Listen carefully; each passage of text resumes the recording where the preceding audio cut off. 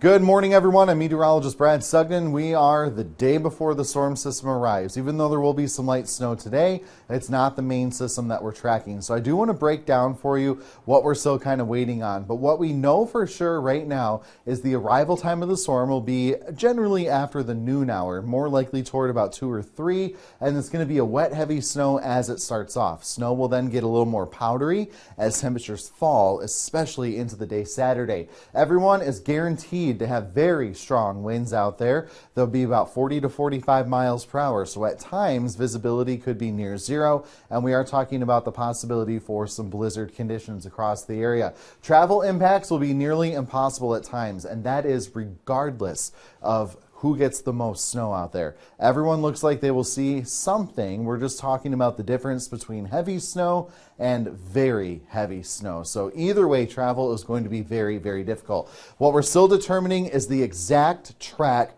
of the heaviest accumulation. Again, we know everyone will get snow, but who's going to get 6 inches and who's going to get 12? That's basically what we're trying to break down. That line will go through our viewing area, and I'll show you that in just a moment. Small period of rain could really cut down on some of those totals, and that's why I said we'll have very heavy snow, which is all snow the whole storm, and then just heavy because we'll sneak in a little bit of rain that'll knock down those totals a little bit. So here's the storm system coming on through. Notice again, it's really going to be cranking by Friday evening. Just trying to see if this little tiny bit of rain will wrap around. Notice that was a very close call, right? We are right on the line. So that's why we're going to wait and issue a snowfall forecast here sometime in the next couple of hours, but we're just waiting to get that precision down so we can guarantee everyone the best forecast. Another guarantee though is a lot of Arctic air spilling in. That's going to kick off the lake effect snow machine because the Great Lakes are very warm after all our warm weather, and we are looking at snow really piling up in some areas even after our storm system leaves us. So snow will be heavy at times, again starting primarily Friday afternoon through the day Saturday, watching for this really brief round of potential mix or rain coming through later Friday night. With the wind blowing everything around, visibility could be a half mile or less, maybe near zero at times, especially as we go into the day Saturday. Wind gusts generally just keep increasing as the storm system strengthens as it moves over the Great Lakes. So again, we have a lot to watch coming our way. For today though, we'll be about 33, 34, a couple on and off snow showers, nothing super major out there. Here's the timing though as the system starts to get a little bit closer. So 8:30 in the morning, we could have a band of snow out there already, maybe really getting going over on the west side of the state. Notice though, it's not too bad even at 1 o'clock. So we'll get to school, we'll get to work just fine. It's getting home that's not going to be fun for anybody. In fact, I would say by 2 to 3 o'clock, you need to be where you're going to be riding this thing out. 4 o'clock, it's on. We have heavy snow coming down. And again, this is before the evening drive home, so please don't let this catch you off guard. Temperature is right about 32, so it's heavy, wet snow and strong winds. It will stick to everything that is facing east with that east wind.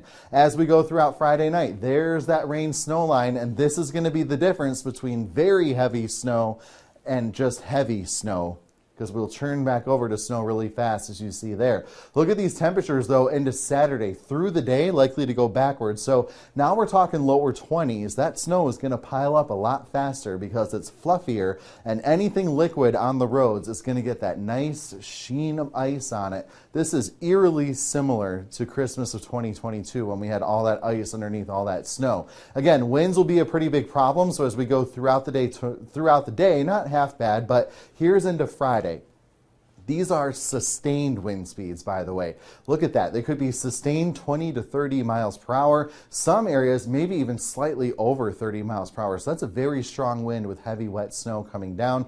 Please don't be caught out on the roads. It's going to be very difficult to travel. Winds could be gusting even higher Friday, and Saturday we could be gusting near 50 miles per hour. Now here's why I want to break down the snow based on different models. Again, we're working on a snowfall map. We will definitely get that out here for you by the middle part of the day. The European model has that line of heavy snow compared to very heavy snow, again, going right through the middle part of our viewing area. Look at the American model, though. It's definitely a little bit further down to the southeast. And then you have the North American model, which is a little more high resolution, so it can pick out some more finite details.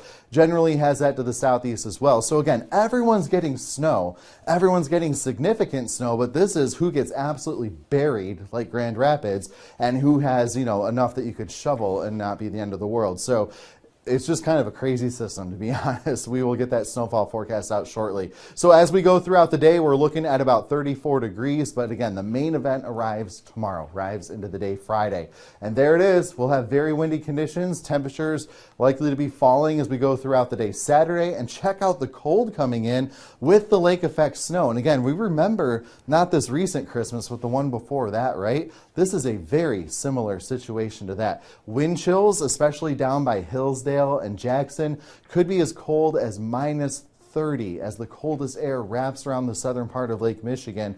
And we might not be done until we get into Wednesday of next week. So some of us are going to have absolutely significant snowfall totals by Tuesday of next week.